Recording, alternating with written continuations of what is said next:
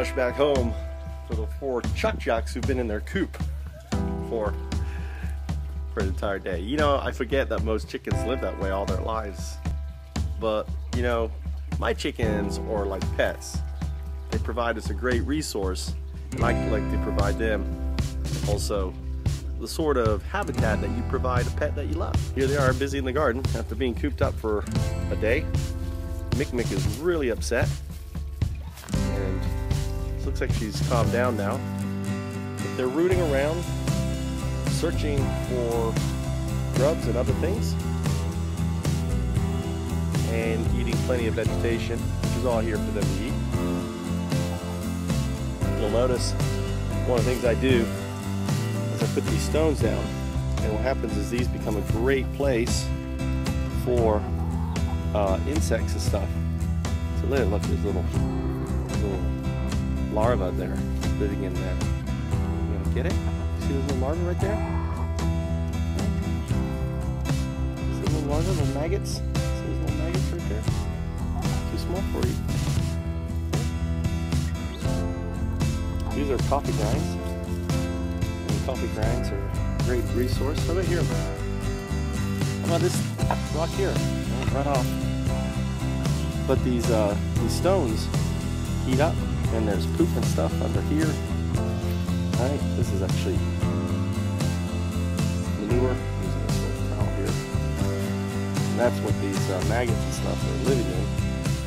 So put down the this guy here, maybe. Look, right here. Yeah? No. Oh, you just found a beetle. No. Not a beetle, but an earwig. So they're happy being out. Hey, what these amazing pets that dogs and cats and other things don't provide. So came back here and let them out. Look at that bounty of eggs right there. 1, 2, 3, 4, 5, 6, 7. So there should be 10. So probably out of stress, a couple of them didn't lay, unless they put it in the water here. I'm gonna change out this water.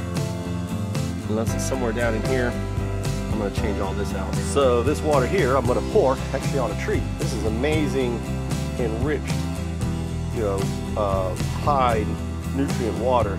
That's perfect for trees.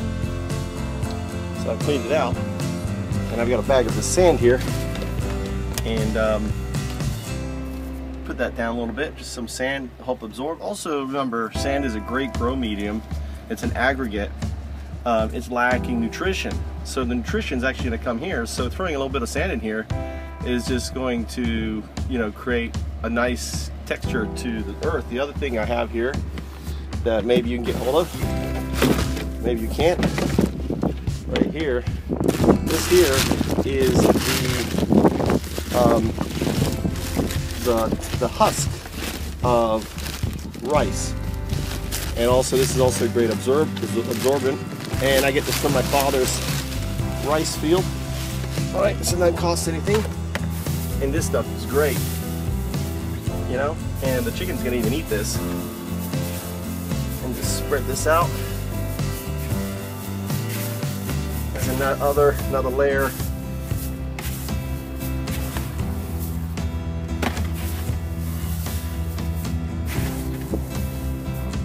That's great. Looking really nice. Alright, I'm happy with that. And I've cleaned out their pen. Doesn't take very hard. And all of this other good stuff has gone to the garden. And what I'm doing is adding it to areas like the blackberry bush. I actually poured the water on this blackberry bush because it can take a lot of nutrients. Poured that down there, and also I started to empty out some of that there. And the chickens are going to keep moving around and churning it up. So notice here I've got the ends of the blackberry tree actually going into the ground. Also this is an avocado tree. These stones will heat up, and I'm actually going to cover this for the winter, and hopefully it'll survive. This is actually, it's winter time, so these leaves are dying now. This could be damaged because of cold too, I'm not sure. So it could be a combination of the two. But this is grown from a seed, and you can see where I put down nutrients here. And then what I can do is just cover it from there to keep the chickens. And then what's going to happen is little critters are going to grow into there and make it a great habitat. And then when I open it up, it becomes a great source of food for the chickens. I've also I put these things down here. When I lift them up, there should be all sorts of little guys living in here that, again, the chickens eat. Permaculture is all about using the environment, using what you have in an intelligent and sustainable way. And, you know, I'm a pets guy, and having chickens as a pet is a great thing. It really is. I recommend anyone to get some chickens. Now, I do have to find a backup person if I go on holiday. They can come and collect the eggs and get free eggs. I wonder how hard that's going to be.